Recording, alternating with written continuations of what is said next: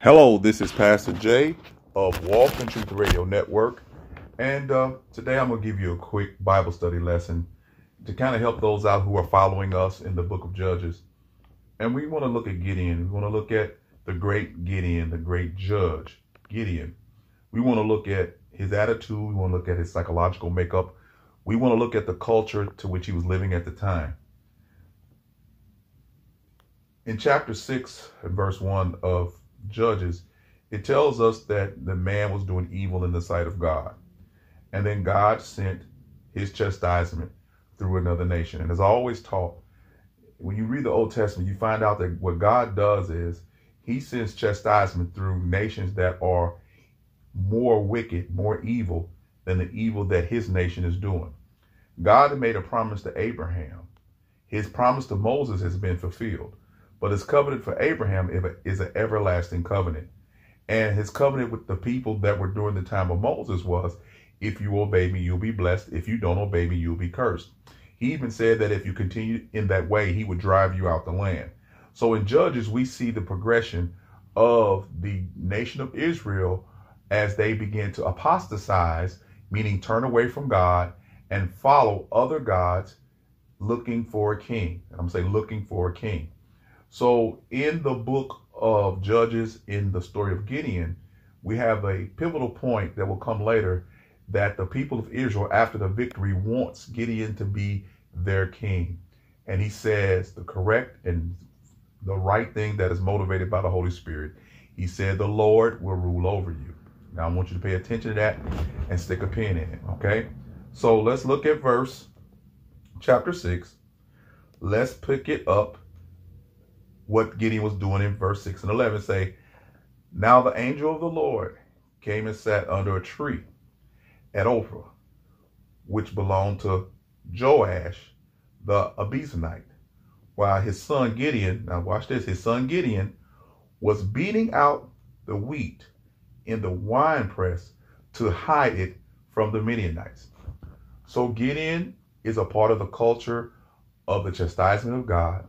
The Midianites would come and just basically wipe out the land, wipe out their crops every year. They were Ishmaelites. Now, pay attention to that. They were Israelites. So they were relatives. They were relatives, but they had become wicked. And the Ishmaelites will always be a thorn in the children of Israel's side. And at this point in time, we have the Midianites coming along and just decimating the land every harvest season.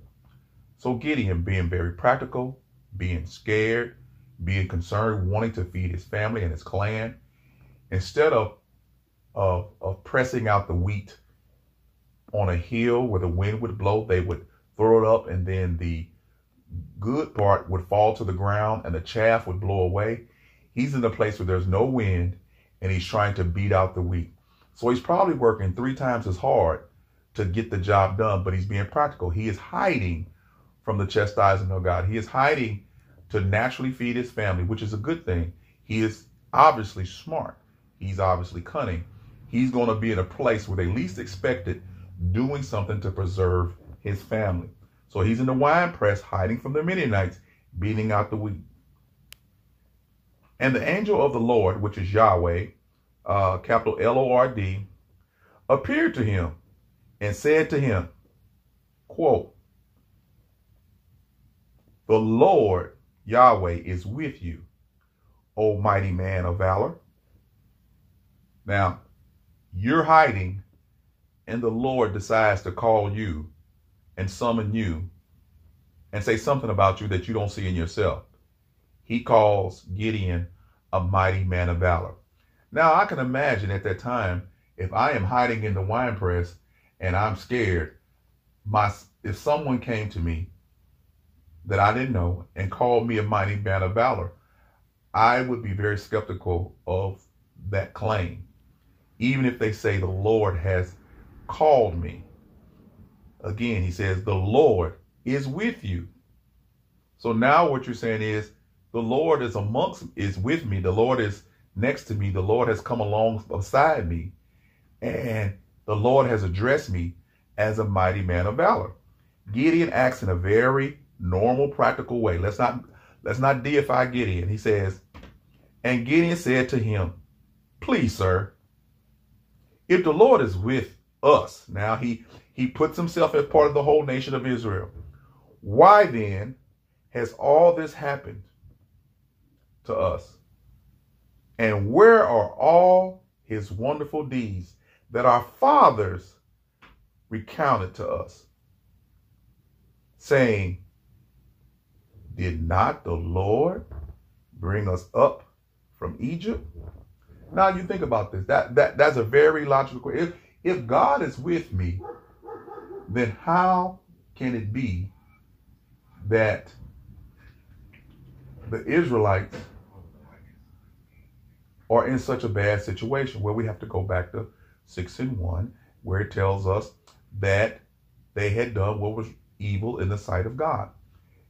Quite fascinating. When we do evil, we never want to go back to recognizing the situation we're in is directly related to our disobedience. I want to say that again. When we do evil, we do not trace it back to our disobedience. So Gideon is wondering, well, he brought us out of Egypt, so why hasn't he shown himself to deliver us now?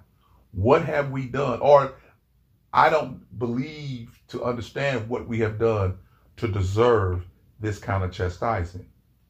Well, Gideon is very familiar with the fact that the Lord had told them that they were not to worship any other gods, and that the minute they do so, they were going to be chastised. If they continued it, they will be removed from the land. God also told them not to intermarry with the other nations. They had already started that process. So they had been evil, and basically it goes to the point where it tells them in chapter 17, everyone is doing what is right in their own eyes. They did not destroy the nations that they were supposed to in Joshua's time. And God said that there will be this thorn in their side. There would be these nations that would linger around, that would give them trouble, and would be his rod of correction on them because they didn't trust him, they didn't follow him, and they did not adhere to the Mosaic covenant that he had gave Moses to come into the land of milk and honey. And also you have to remember, it was told to them that every year that they would read from the Torah to get re-familiar with it, to understand it, to begin to tell each generation about what God required of them, they had begun to walk away. So at this point in time, there's no reverence for God's word, there's no leader, and then there's a chastisement from their disobedience. When there's no word of God in you or being taught to you, then you're more likely to be disobedient because you simply don't know it and you forgot about it. You may know bits and parts, but you don't know what God has required of you. And as time goes on, your conscience begins to sear in your disobedience, and you just disregard the word of God. You might know it, but you will walk away from the word of God. Let's look at Romans. Let's see what happens in Romans chapter 1. So go to Romans chapter 1. Go to Romans chapter 1. Go to Romans chapter 1. And look at Romans chapter 1, verse 121. For although they knew God, Gideon did, they did not honor him as God. That's when they began to worship other gods other than the God of Israel, or give thanks to him. See, Gideon didn't give thanks. He was wondering, why hasn't God performed? But they became futile in their thinking, and their foolish hearts were darkened. When you are disobedient to God on a continuous basis, that's what I mean by the searing of your conscience. They describe it, Paul describes it now, as your heart being darkened. Who do you think he was talking about? They knew God. The Israelites, they had a relationship with God. They were given the oracles of God. And this is one thing I want you to put a pin in your mind. Just because you have the word in front of you, just because you go to church, doesn't mean that you're saved and doesn't mean that you know God. That's an inside out thing, and you have to pray to God that he will reveal himself to you. God is a revelatory God. He reveals himself to whom he wills. And if you're in church and you have a desire, God wants to give you the gift of the revelation of who he is, but you have to be taught it. It doesn't come just because you want it. It becomes evident through teaching and preaching of the word of God. The faith in God. Faith come by hearing, hearing come by the word of God. This is not a thing of performance. This is a relationship that you will have with the true and living God, which is Jesus Christ. But at this time, just like then, just like now, there's no relationship with God going on with the children of Israel because of their disobedience. And they became fools. They became fools in their thinking. Verse 122. It says, now this is what they claim. Claim to be wise, doing what was right in your own eyes. They became fools. Okay? And exchanged the glory of the immortal God for images resembling what? Mortal men and birds and animals and creeping things. How many of you know that anything that you put as a symbol or a representative of God that is made by man's hands or represents that something that God has made, you create an idol? By then, they had begun to worship not only Yahweh, but they also began to worship the gods of the nations they began to amalgamate into, meaning the nations they became friendly with, the nations that they married into. Just like with Solomon, God warned him and said, if you start intermarrying the women from the other nations, you will love them enough that they will turn your heart from God. Well, as the nation of Israel began to marry into the other nations and seek to be with the nations they were supposed to conquer, they didn't turn the nations to Israel. They didn't turn the nations to God or Yahweh. That the nations, because of their flesh, turned the people away. So in a city that was supposed to be for God and God only, you not only had the temple or the things of God, but you also had right beside it, right in front of it, where everybody could see, the Asheroth and the idols of Baal. And Baal had many different gods. So you may go to one region, it will be Moloch. In another region, it may be somebody else. But it was truly idolistic. Okay? And God promised them that if they began to worship other gods, that he would chastise them. Now, this is way in Romans. This is almost 2,000 years later. Paul is explaining what happened to them. Therefore, God gave them up. Gave them up. God gave them up. God has given Gideon up. They have reached a point where God has given them up to their own hearts, the lust of their own hearts. So he allowed them to do what they wanted to do. Oftentimes, God is so concerned about your progress, he will let you go passively into a direction you're not supposed to go, hoping that the little light that you have will turn you around and bring you back. But as we see it with the nation of Israel, Gideon and the nation of Israel kept falling into darkness, okay? Kept falling into apostasy. Apostasy is simply knowing the truth and moving in the opposite direction, okay? But the Bible promised in the book of, God promised in the book of Judges that every time the judge, long as the judge lived, God was with Israel. So Israel went through this yo-yo period of time. The judges last approximately 300 plus years of this back and forth till they get to the full apostasy before they get to Samuel, and he gives them a king. And he tells them again, he tells them, did not the Lord, now watch this. Instead of Gideon humble himself, he asks a question. You know, where is God? Where is the God that delivered our fathers out of Egypt that had done all these great things?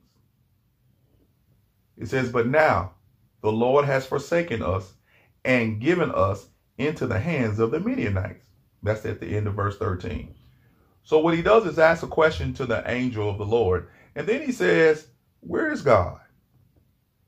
Because what has happened now, he must have forsaken us. Now, what Gideon is actually espousing to is that God has turned his back on them. God has walked away from them and blessed the Midianites. And every time, it's just like a good parent. When our parents chastise us, we feel that there's a turning because the chastisement is painful. We feel that they have abandoned us. They hate us. When we were immature, they hated us. They didn't like us because they chastised us. We didn't know the scripture says God chastises those he loves. So chastisement is a form of love. And we have to keep that in our mind. Make sure you understand that when God is chastising you, he loves you. A lot of times when God is not answering your prayers, but somehow or another you are still surviving and being blessed, it's because others are praying for you. Don't think that God, you're getting away with sin. It's because others have prayed and are praying for you. And God is taking into consideration their prayers for you. So even if you don't have the relationship with God, you will honor the people that's praying for you and turn from your wicked ways. Verse 14.